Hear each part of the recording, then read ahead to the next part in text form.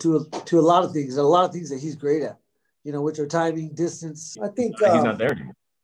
yeah, I mean his skills.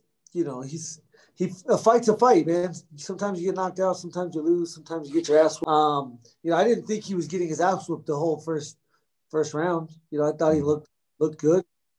Fight, and yeah, I think he's fighting the best in the world. Dustin's great, man. Dustin, and again, a lefty versus a lefty, it's something that he is not used to. I don't even know another lefty that he's fought in the UFC. Another southpaw. Mm-hmm. So I don't know. Those are all factors. I think he's an elite fighter. He should be ahead of Tony in the rankings. But for him to come out and say he wants a title shot next to rematch versus Poirier and his coach, they're idiots. Mm. He's been treated special over and over and over, and he didn't capitalize on this opportunity. That event was for him. That event was for him to win. And he wants to be Mr. Humble now, but he would be if he would have won that fight. Mm.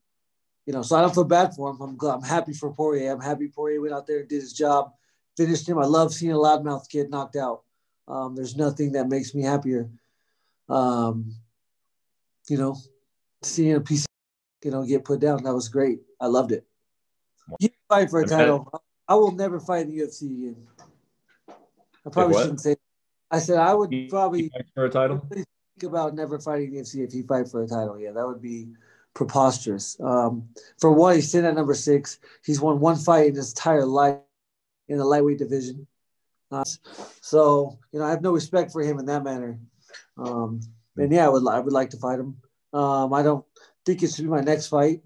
But if he wants to, he ain't gonna fight me. Look, he just got his legs kicked off. I kick legs better than anybody in the UFC. I'm not a southpaw, so it would present a different challenge to get to that, to get to the outside of his leg, to get to the outside of any southpaw's leg is going to be a challenge.